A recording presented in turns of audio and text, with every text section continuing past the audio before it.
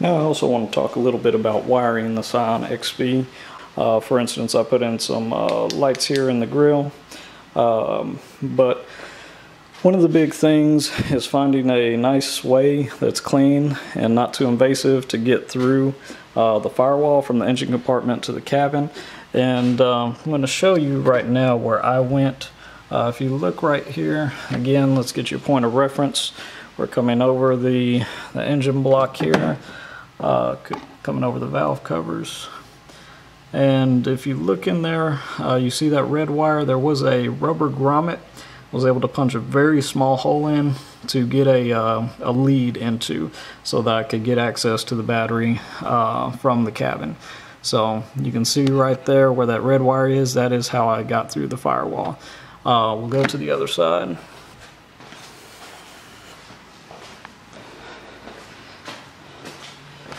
So again, this is, you can see here where the wire comes in. Let's see if I can focus it all.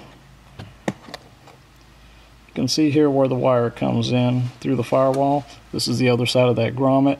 And again, if you just need 12 volts for whatever, you can get it through that way. That's how I did it. Again, this is a 2010 model Scion XB. It's not visible from driver or passenger side, although I probably could have done a better job of tucking it up there.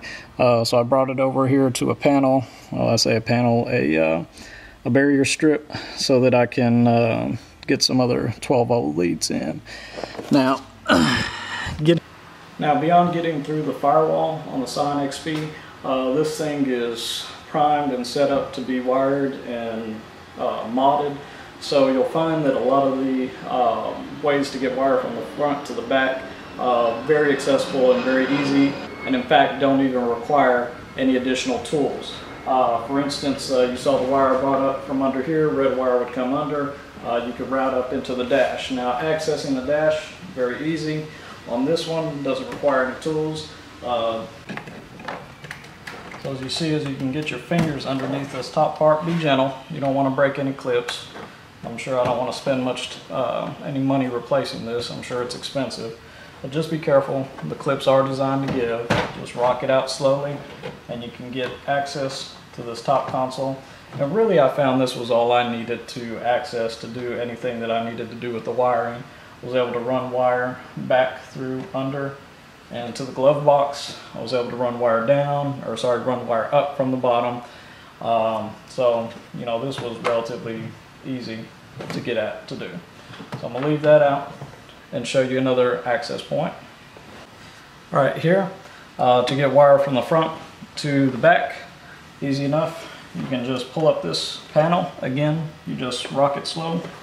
Be careful with the clips. You don't want to break anything, but you rock it and the whole thing just pops off just like that.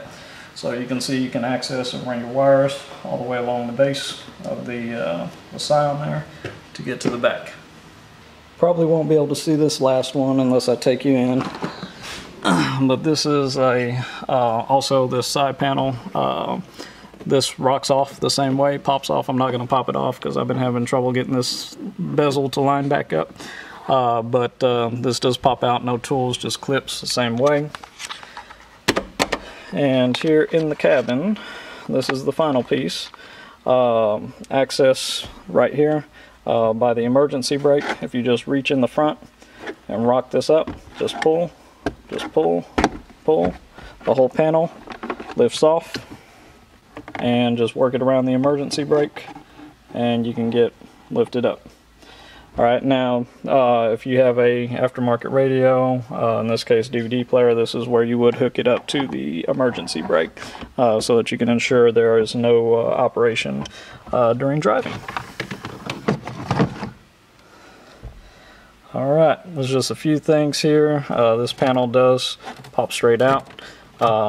Not going to pop that one out either, but I think there are other videos that will show you the same. So just a little bit of additional stuff on the wiring, some of the points that I accessed and doing some of the aftermarket projects that I have, putting the lights in the glove box, as well as putting lights underneath the car. or I say underneath the car, underneath the seats down at the bottom. Alright, so I hope you found this video helpful. I know it didn't cover anything specific outside of just basically how to access some basic points for wiring.